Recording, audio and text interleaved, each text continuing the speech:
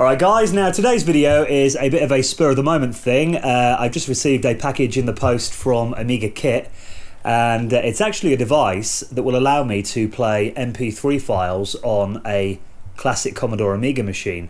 Now the Amiga's custom hardware is only a 8-bit audio processor, and the 68K processor hasn't really got enough horsepower to play MP3 files. You know, these were released before MP3 was really a standard. So with this device, actually, it's called an MAS player or an MAS player. I'm not exactly sure how you pronounce it, but they are available for a few different systems, including the Commodore 64. But this will basically slot into my Amiga's parallel port, and it's an MP3 encoder chip that the Amiga can control, and then we can mix that with the Amiga's audio hardware circuit. So basically we get to play MP3s on the Amiga without too much overheads. So we'll do a quick unboxing and then we'll go through the setup and see how well it works. Okay, now this is a parcel I received from Amiga Kit this morning. AmigaKit.com, actually, if you've never checked them out before, they are a brilliant company, very quick turnaround usually, and do lots of products for the classic and next-gen Amiga machines. So there you go, there's a website on the back there. So I've already kind of opened the parcel. We'll have a little look what's inside here. So by the looks of it, we've got some documentation, the hardware, and a floppy disk as well. So that's everything out of there now. Just an invoice there. Now this looks like the MAS player with a instruction guide as well. So yeah, that's how you spell it, MAS player. I think it's MAS player or MAS player.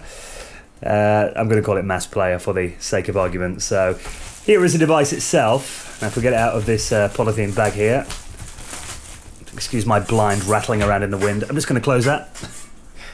Yeah, so here it is then in the polythene bag. We'll just quickly take this out of here and have a look.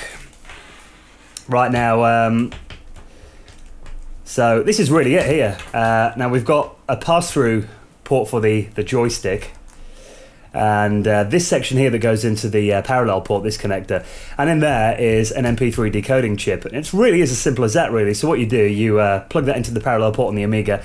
It's got a 9-pin joystick connector here as well. Now the reason it's got this is that it requires a little bit more juice than you get from the parallel port. It needs plus 5 volts to power it. So what you do is you plug this into the joystick port, and then it's got a pass-through adapter there, so you can plug a joystick in as well.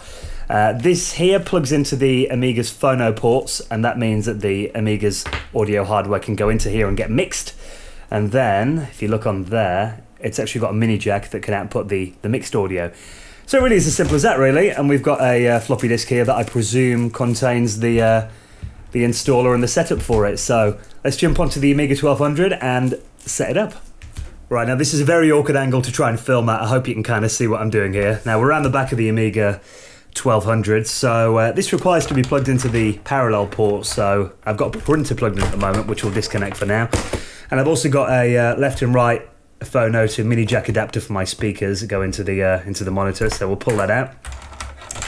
And then it is really a case of just hooking this in to the parallel port there, so that goes in.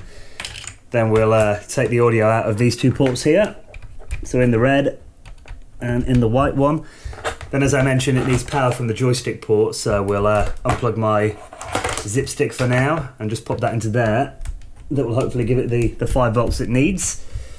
And then I'll just take the mini jack from my speakers and pop that into the port on the back here, and then the joystick can plug into there. So that is pretty much the setup. Now we'll try installing the drivers and see if we can get some audio out of it. Right, now I usually use my Amiga 1200 on this 19-inch CRT monitor with an Invision AGA scan doubler. So it gives a bit of a nicer picture than using it on an LCD, but as you can see, it's flickering a bit because of the way CRT works and cameras. They don't really work together all that well. So for doing this video, we'll actually film it off the LCD screen, so it'll make it a little bit clearer for you, hopefully. Now, I'll unwrap the floppy disk that came bundled with the package, so we've got that here.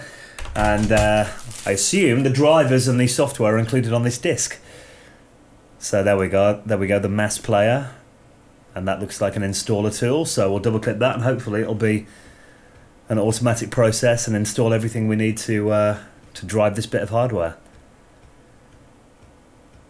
Reading off the floppy disk here. I know we've got an error message there. It says can't open font. So I'm guessing either the installer's broken or that isn't an installer. Let's have a quick look. Yeah, that's a tool icon. So it looks like there's no installer tool bundled with it, actually, surprisingly. So there's a little note to Amiga Kit. You should probably bundle an installer to make things a little bit easier for users. So let's have a look. There's a program called SnoopDOS that should be in every Amiga user's toolkit. It basically lets you see what programs are trying to access on your system. So if there's anything missing, it should tell me what it's looking for.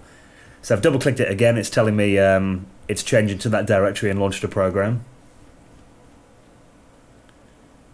Yeah, and there we go. It's trying to access a file called fonts, mass font, and the different sizes, and that's failed. So I'm hoping that's included on the disk. Yeah, there we go. There's a fonts directory. So yeah, all we need to do is copy those files to the system. So we can do that in the shell. We'll do copy. We'll make a directory first.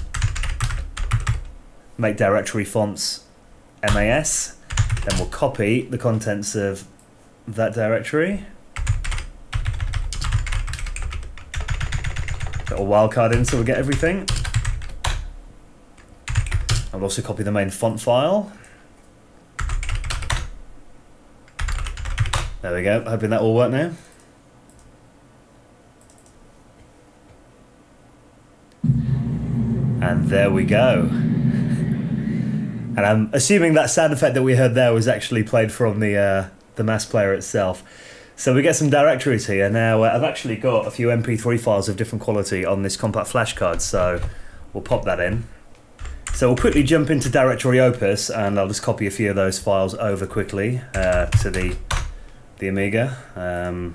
So we'll copy them onto the RAM disk for now.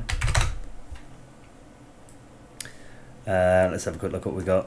Got the current Daft Punk song. I'll copy that over.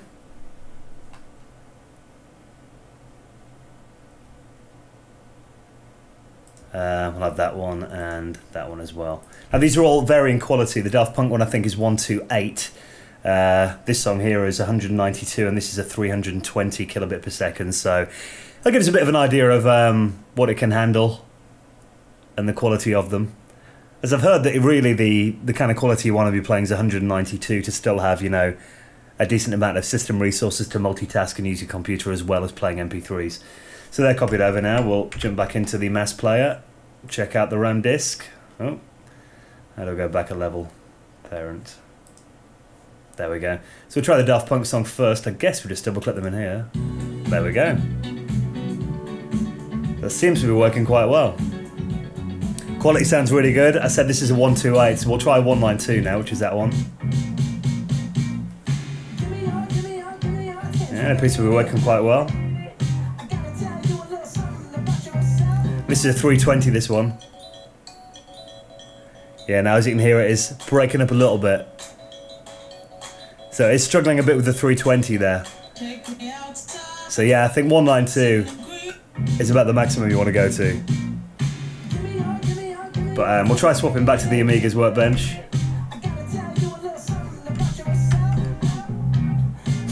And it's crashed the system. Alright, okay, so as a concept that worked quite well. Now I think that program that we loaded it up on then was probably a bit big for what we needed.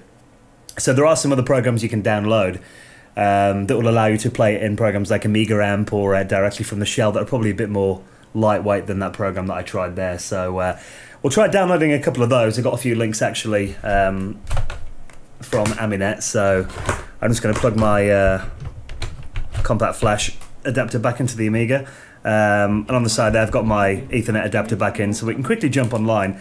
And I made a few shortcuts actually before we started filming this video, so we'll try downloading a few shell-based apps and see how that works out.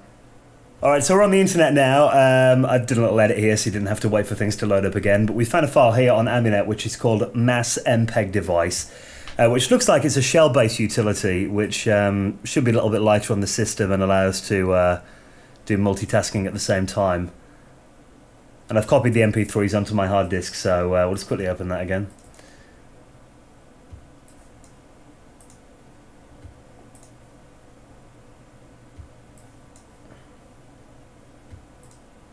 Right, so we've got a few shell-based commands now. I'll put links to all of these programs in my video description as well if you want to find them. So, by the looks of it, I think we just go to... I'm just going to check the usage of it quickly. So we need to copy the mass MPEG device into dev, so we can do that. That's easy enough. And then to play a module, we use mass play. Okay, so we should have both of those in here. So we need to copy that to devs. So we'll copy that file to devs. That's copied. And then we'll try using that mass play. So if we go to DH1, audio, Daft Punk song. There we go. And I can continue using my Amiga as well. And we're getting some pretty good speed out of it here actually. So the audio sounds pretty good. So yeah, I'm still on the internet with it, everything's working fine. Bearing in mind this is, you know, a 25 megahertz machine I'm running this on here. So yeah, it doesn't seem to impact system performance all that much at all. Then you press Ctrl-C to stop. So, I mean, what I really bought this for is to use online radio streaming and listen to podcasts and stuff. So yeah, that does appear to be working quite well. So we'll just go back and try another file quickly. That was a 128 kilobit per second file. We'll try it with a 192. Yeah, as you can see, we're not getting great performance with the 192 on multitasking.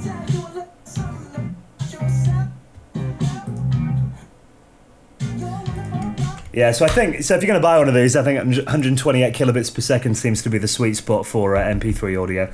Which, you know, it's not audiophile quality by any stretch of the imagination, but it's definitely a lot more than you could do on the Amiga before.